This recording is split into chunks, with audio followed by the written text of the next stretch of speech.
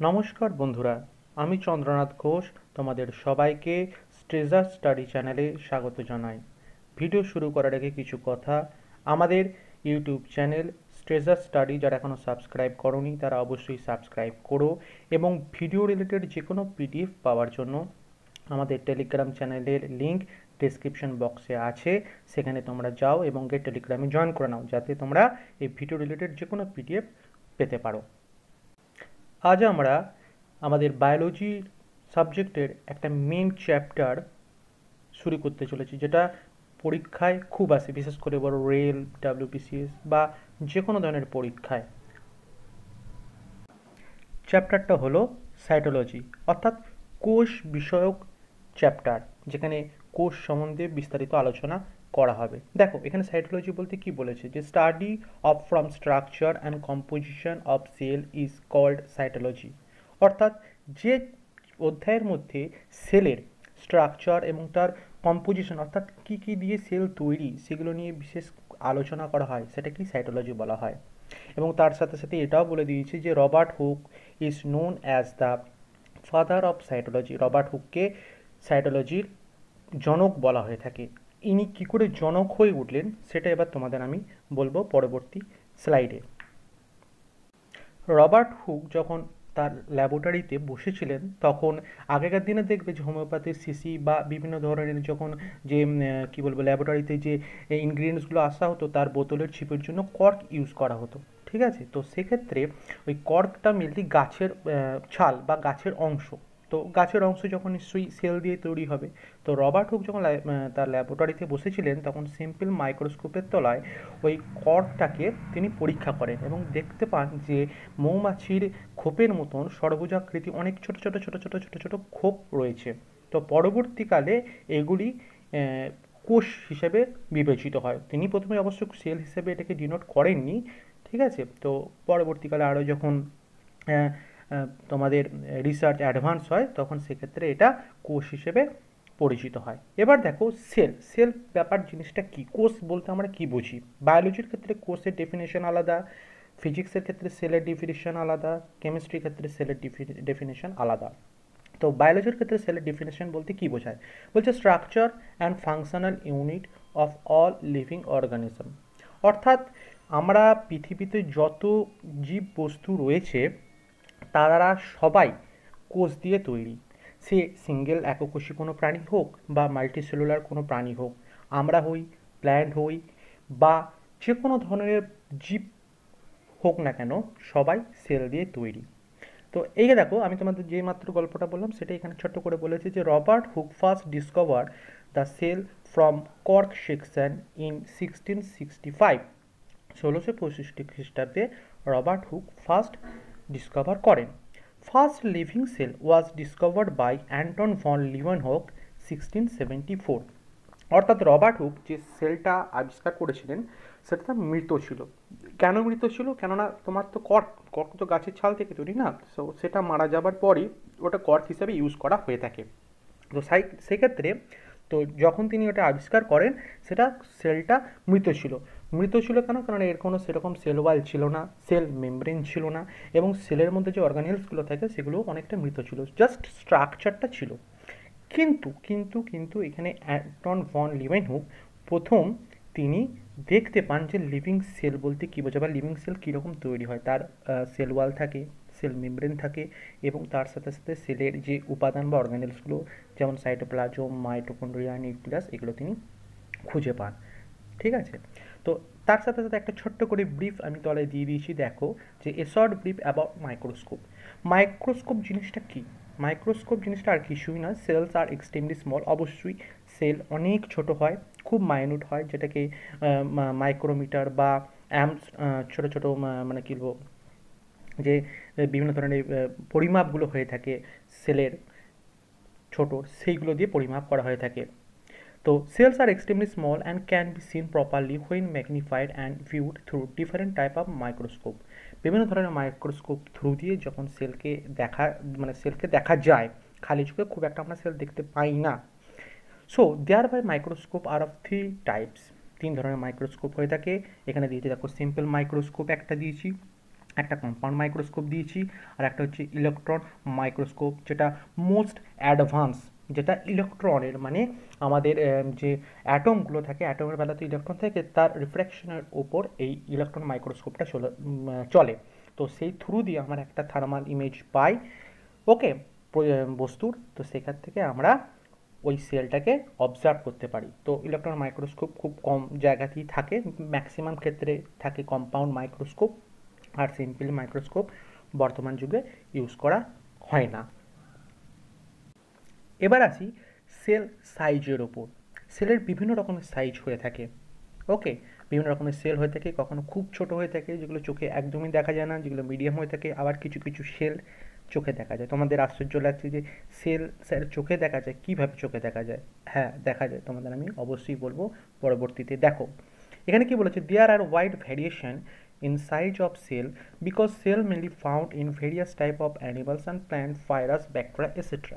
তার মানে কি, সেল তোমার সব জায়গায় রয়েছে। যে ভাইরাসও যখন কোনো হোস্টের মধ্যে প্রজেক্ট হয় বা হোস্টের মধ্যে আসে, তখন সে সজীব বস্তুর মতন আচরণ করে, আর না হলে সে যখন বাইরে থাকে তখন সে জড় বস্তুর মতন আচরণ করে। আশা করি তোমরা জড় এবং সজীব বা জীব এবং জড় বলতে কী বোঝো সেটা ক্লিয়ার আছে, কারণ এটা ছোটোবেলায় পড়ানো হয়, ঠিক আছে?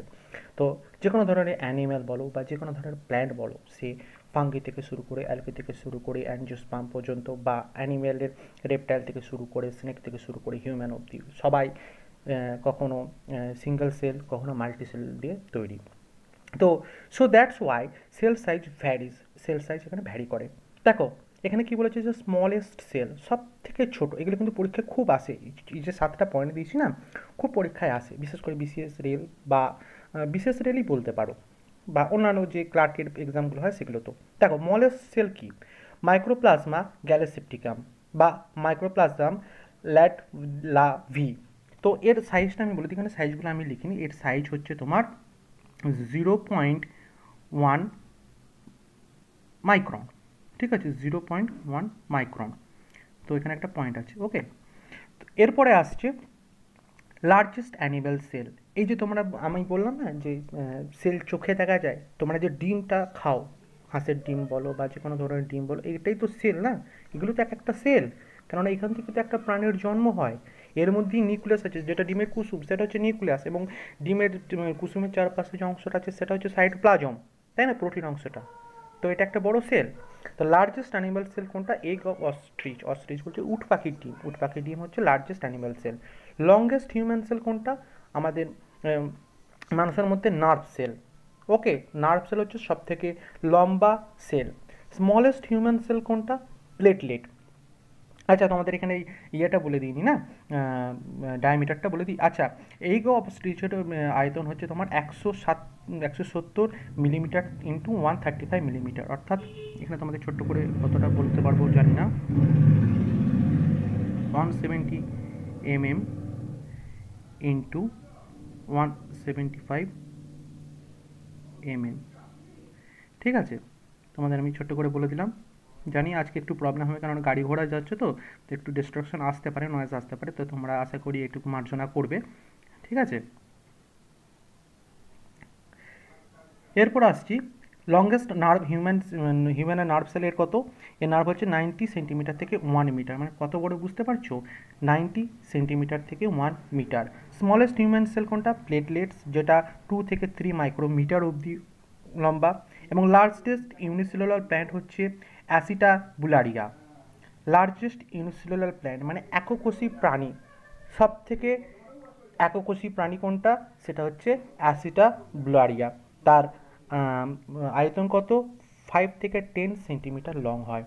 লংগেস্ট মাল্টিসেলুলার প্ল্যান্ট সেল কোনটা, লংগেস্ট মাল্টিসেলুলার প্ল্যান্ট হচ্ছে ফাইবার অফ র্যামি, ঠিক আছে। তো র্যামি গাছের যে ফাইবারটা সেটা হচ্ছে লংগেস্ট মাল্টিসেলুলার সেল, মানে একটা লম্বা সেল যার মধ্যে অনেক সেলের গুচ্ছ থেকে থাকে। Animal sell divisible in naked I, অর্থাৎ কোন অ্যানিম্যাল সেল সরি ডিভিজিবল বললাম, ভিজিবল ইন ন্যাকেড আই। তো ভিজিবল হয় কোন অ্যানিম্যাল সেল, সেটা হচ্ছে egg of birds or some রেপটাইলসের ক্ষেত্রে। এই যে তোমাকে আগে বললাম যে বিভিন্ন ধরনের এগ যে কিছুগুলো খাও সেগুলোই হচ্ছে তোমার ডিভিজিবল সেল, ওকে। সেল সাইজ হয়ে গেল। এবার আসি তোমাদের সেল থিওরির ওপর। সেল থিওরি বলতে কি, অর্থাৎ যখন প্রথম সেল নিয়ে গবেষণা হয়ে থাকে তো সেলের কনসেপ্ট বা সেল বলতে কি সেগুলোর উপর কিছু থিওরি তুলে ধরা হয়। ওকে, তো এরকম অনেক থিওরি ছিল যেগুলো অ্যাবলিশড হয়ে গেছে বা সেগুলোর কোনো ভিত্তি নয় সেল বলতে কি বোঝায়, কিন্তু সবথেকে বেশি যেটা চলছে মানে গ্রহণযোগ্য এবং সবথেকে বেশি এটা বৈজ্ঞানিক সমাজে নেওয়া হয়েছে সেটা হচ্ছে সিচলেন্ডেন অ্যান্ড সিচুয়ান থিওরি, যেটা 1839 খ্রিস্টাব্দে ফার্স্ট পুট ফরওয়ার্ড করেছিলেন। তো তিনি কি বলেছিলেন অ্যাকচুয়ালি সেল থিওরির মধ্যে, বলছে sell theory started that the bodies of all organism are made up of sales. First এটাই কনসেপ্ট যে কোনো অর্গানিজম বা যে কোনো একটা বডি তৈরি হয় সেল থ্রু দিয়ে। এবার তার পয়েন্টগুলো কি কি বলছে, which are unit of both structure and function of living organism. অর্থাৎ এই তোমার তার স্ট্রাকচার এবং তার ফাংশনটা এক। যেমন ধরো সাপোজ বলি আমার পায়ের যে সেলগুলো তৈরি আমার সেলগুলো আছে সেগুলো সবই কিন্তু স্ট্রাকচারগত দিক থেকে এক এবং তার ফাংশনও এক। আবার যে সেলগুলো দিয়ে আমার যে অর্গানটা তৈরি যেমন হার্ট, তার স্ট্রাকচার তার ফাংশন এক। ওকে, লিভার তার স্ট্রাকচার তার ফাংশন এক। তো সেক্ষেত্রে বলেছে যে both structure and function of living organism is equal R same. Second পয়েন্টে কি বলেছে, the structure and function of living organism R due to the cumulative activities of sell. তার মানে কি একটা কোনো লিভিং অর্গানিজমের যে টোটাল ফাংশনটা হয়ে থাকে সেটা সব কটা সেলের একটা যৌথ অ্যাক্টিভিটিসের ওপর তৈরি হয়। যেমন আমার বডিটা যে চলছে চলছে কীভাবে চলছে, একটা সেলের ওপর তো চলছে না, তাই না? তো আমার বডিতে যত সেল আছে তার উপর ডিপেন্ড করে বা তার অ্যাক্টিভিটির ওপর আমার বডিটা চলছে। আমার হিউম্যান বডিতে আমার মনে হয় যতদূর আমি সঠিকটা বলতে পারবো না, একটু দেখতে হবে, সেটা হচ্ছে প্রায় 6 লক্ষ কোটির ওপরে সেল দিয়ে তৈরি। এটা তোমার একটুখানি নেট ঘেটে বা কোনো বইতে পেলে একটু দেখানো, না নাহলে আমি তোমাদের পরে বলে দেবো। অ্যাজাম্পশন অনুযায়ী 6 লক্ষ কোটি সেল দিয়ে আমাদের বডি তৈরি। অর্থাৎ একটা মানুষের বডিতে চলতে গেলে 6 লক্ষ কোটি সেল নিয়ে চলছে, মানে বুঝতে পারছো কত বড় মানে কত ছোট সেল আমাদের বডি। ওকে, তো দেখি পরবর্তীতে কি বলেছে, বলছে এক্সেপশন অফ সেল থিওরি। এখানে তোমাদেরকে আমি একটা খাতা লিখে বুঝিয়েছি, কেননা এখানে করার সময় হয়নি পিপিটিতে। তো যাই হোক, এক্সেপশন অফ সেল থিওরি বলতে কী বোঝে, যে থিওরিটা বা যে থিওরির কিছু এক্সেপশন থাকে, যার আলাদা কিছু রয়েছে যেগুলো সেল থিওরিতে মানে না। সেল থিওরির যে টপিকগুলো বললাম না, যে পয়েন্টগুলো সেগুলো মানে না। তো এক্সেপশনের মধ্যে কী রয়েছে, ভাইরাসও তো প্রথমেই মানবেই না, কেননা ভাইরাস বাইরে থাকলে জ্বরের মতন কাজ করে, শরীরের মধ্যে এলে জীবের মতন কাজ করে। ওকে, তারপর আসছে নিউক্লিয়েট সেল।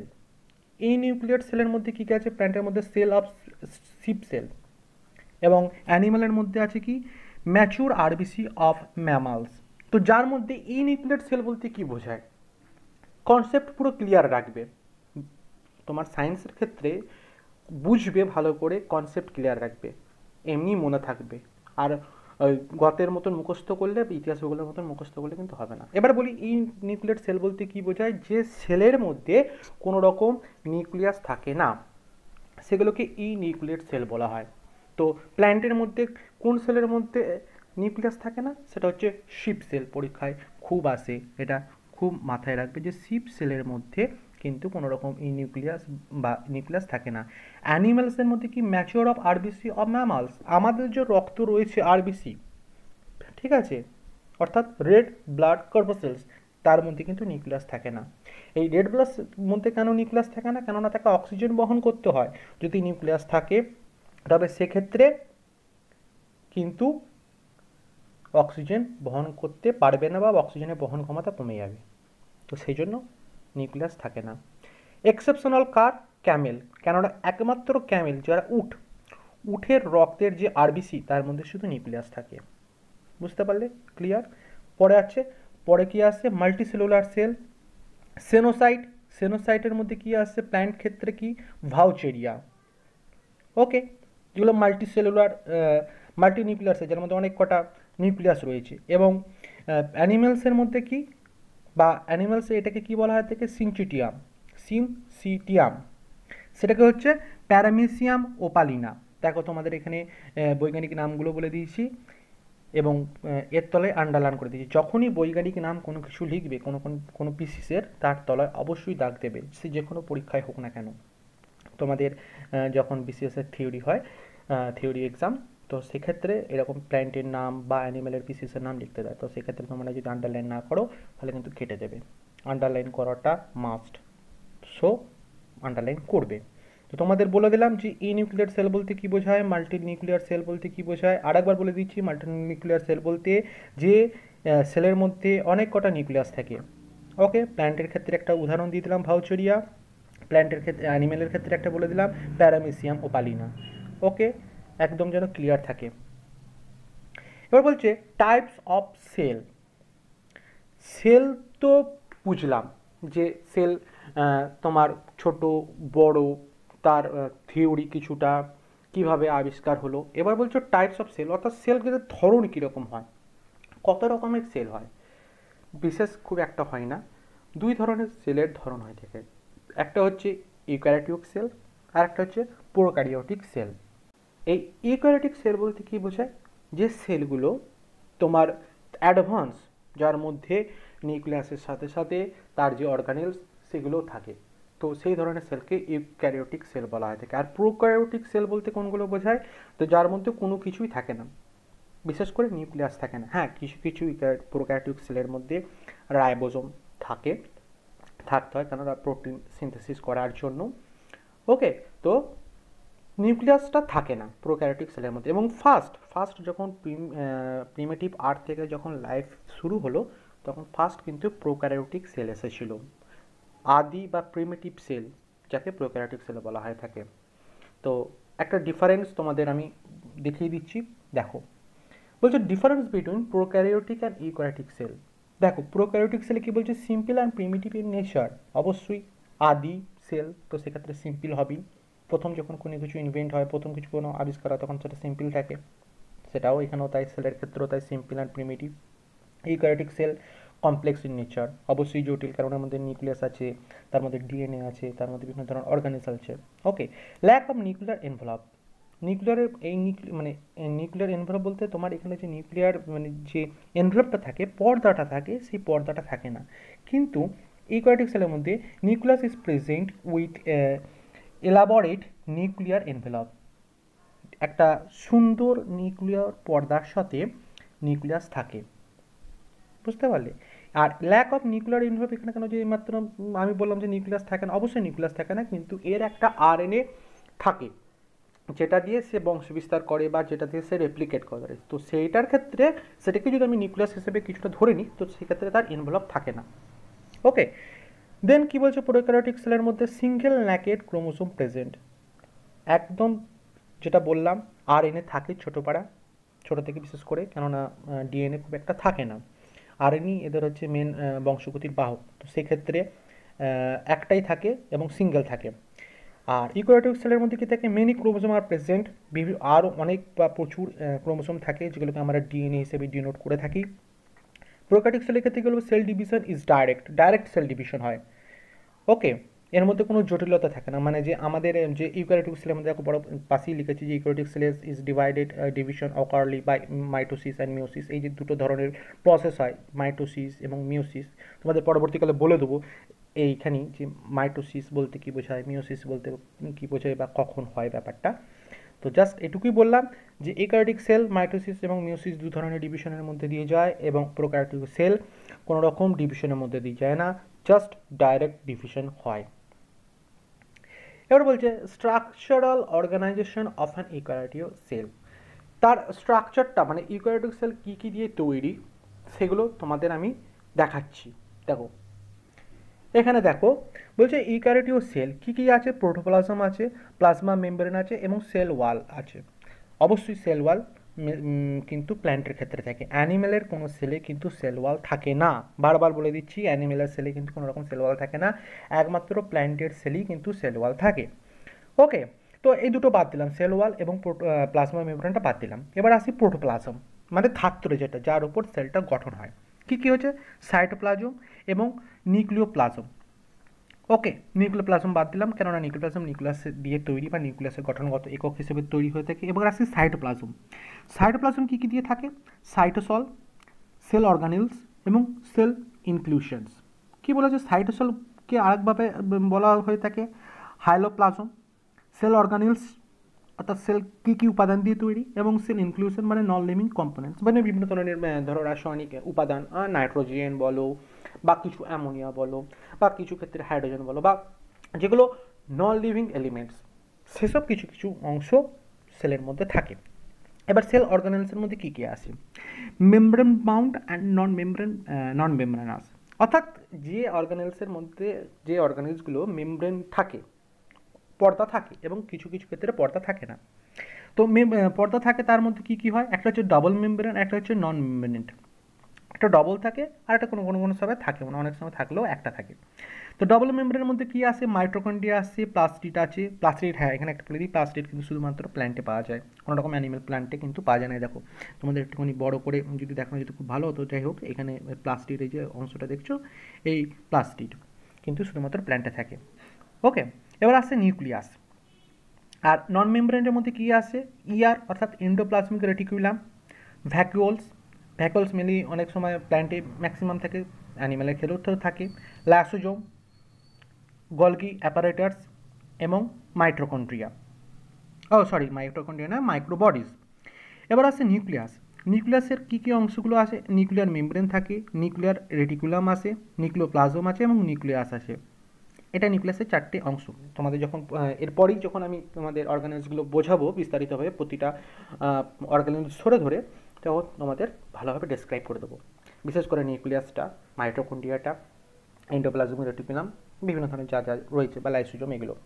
আর মাইক্রোবডিসের মধ্যে কী কী আছে? পেরিঅক্সিজোম আছে, গ্যালাক্সোজোম আছে এবং স্ফেরোজোম আছে।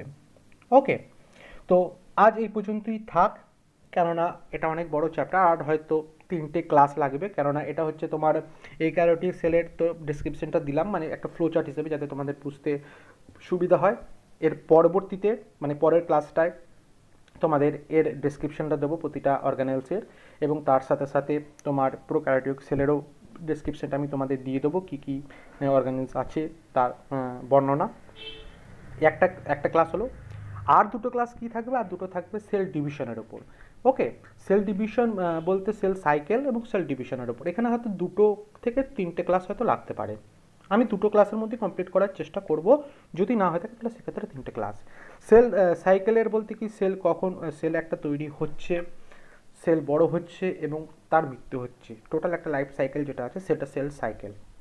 ওকে, আর সেল ডিভিশন বলতে দুটো, আমি তোমাদের আগেই বললাম, একটা মাইটোসিস একটা মিওসিস। সেক্ষেত্রে মাইটোসিস একদিন বুঝিয়ে দেবো, একদিন মিওসিস একদিন বুঝিয়ে দেবো, বা যদি সময় থাকে বা যদি হয়ে যায় তাহলে মাইটোসিস এবং মিওসিস দুটোকেই একসাথে বুঝিয়ে দেবো। অবশ্য একটু বড় হয়ে যাবে মাইটোসিস মিওসিস বোঝাবার ক্ষেত্রে, কেননা দেখো সায়েন্স জিনিসটাই এমনই, অল্প বুঝিয়ে হয় না, তাই না? যতক্ষণ না তোমাকে ডিসক্রিপটিভভাবে বা ভালোভাবে বোঝাবো ততক্ষণ কিন্তু ভালো করে বুঝতে পারবে না। সো আর হয়তো 3টে থেকে 4টে ক্লাস লাগবে। ওকে, এবার ভিডিওটি তোমাদের যদি ভালো লেগে থাকে বা বুঝতে যদি খুব ভালো পারো, তাহলে তোমাদের বন্ধুদের সাথে শেয়ার করো এবং আমাকে জানাও যে কীভাবে আরও বোঝালে বা কীভাবে করলে তোমাদের আরও ভালোভাবে উপকৃত হবে তোমরা, বা আরও ভালোভাবে বুঝতে পারবে। এবং তোমরা কমেন্ট করে জানাও আমাকে যে কোনো রকম বুঝতে অসুবিধা হচ্ছে কিনা। যদি কোনো রকম বুঝতে অসুবিধা হয় আমাদের টেলিগ্রামের চ্যানেলে এসো, জানাও। ওকে, বা আমাকে কমেন্ট করে জানাবে কি কি প্রবলেম হবে। চলো আজ এই পর্যন্তই হোক, পরবর্তী ভিডিওতে তোমাদের সাথে আবার দেখা হচ্ছে।